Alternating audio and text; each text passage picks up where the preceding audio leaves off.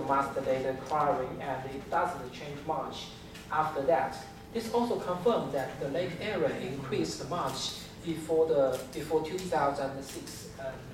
Before 2006, before the master data acquiring, and it doesn't change much after that. Okay, in this map we show more images because we get support from the Dragon 3 project, and we get some images after 2008. We could see that this time series is without temporal filtering.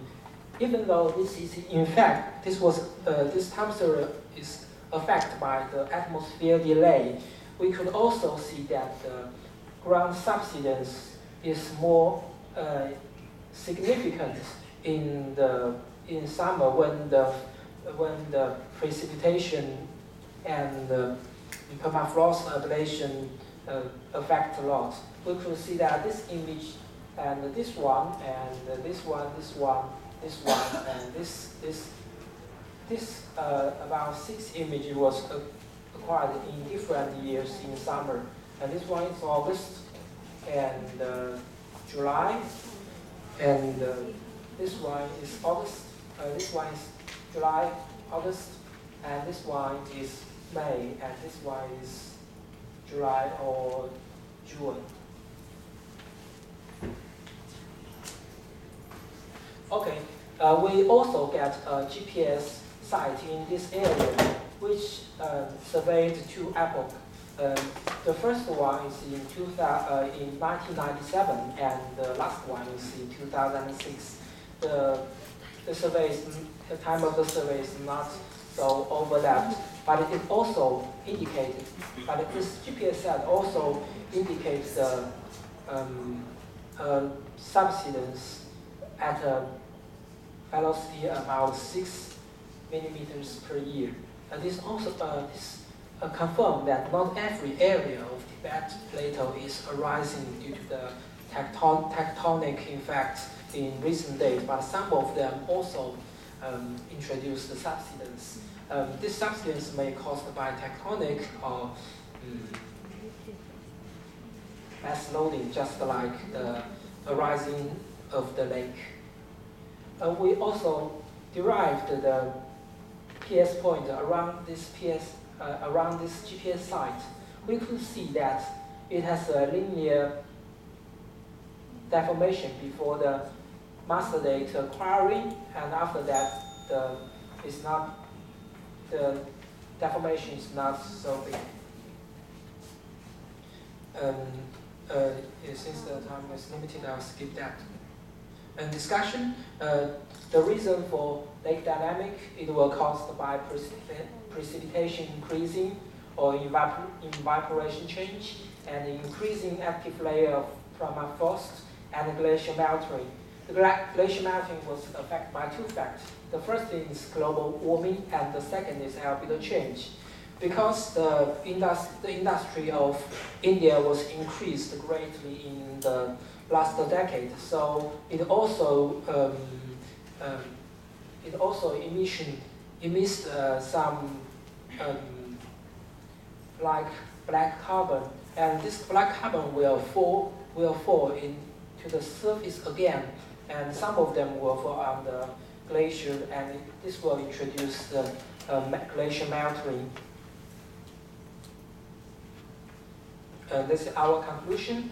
Study of precipitation date shows that it increased about 30 millimeters from 1971 to 2009 at the Lhasa site, which is quite close to our study area. And the basin area is about 25 and 5 times larger than the lake area for Bamcho and Namcho respectively. And no glacier will exist in Bamcho Basin. If we simply use elastic loading model, increasing precipitation cannot explain uplift of the water level. We therefore contribute to this phenomenon to the permafrost ablation and the active layer increasing. And the second conclusion is that horizontal GPS in China that can successfully Okay. We should see that the vertical GPS velocity is not is affected by more things than the horizontal GPS field. Okay, thank you. And if you have any question, please feel free to ask. Yes, please. Question: Did you compare your measurement by PSEs with the traditional level survey data?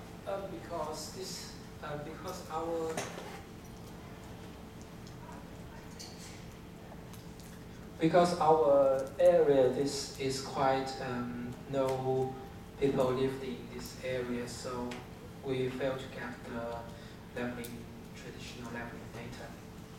This is why we use the remote sensing method to get this information. Thank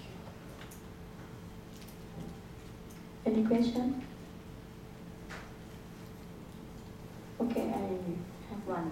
So you say you use bandpass filtering to do.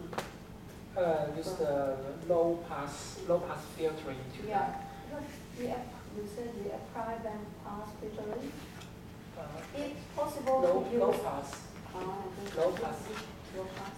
Yeah, and high frequency ground definition based subtract. That is a sign if we have many speaker noise. Yes, we have many noises, just like the atmosphere delay, because it vibrates randomly. So generally, researchers use the low pass temporal filtering to subtract these noises. So my question is, if possible to use Lee filtering or Korn filtering? Yes, but yes, that could be possible to get information for the annual frequency. But you don't try. Yeah, no, I So did not if try. you do it, so you can compare which one. Yeah. Yes, that's a good suggestion. Thank you. Okay. No more question.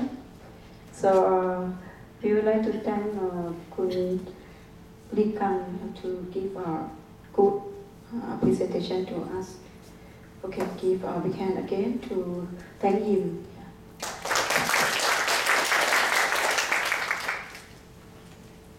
Okay.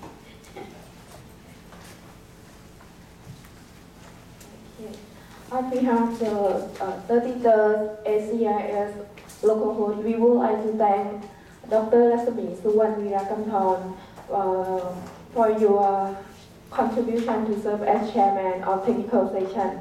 And we would like to present Dr. Lasmi Suwanvirakamthorn to token the appreciation. Thank you. And thank you all audience for this section.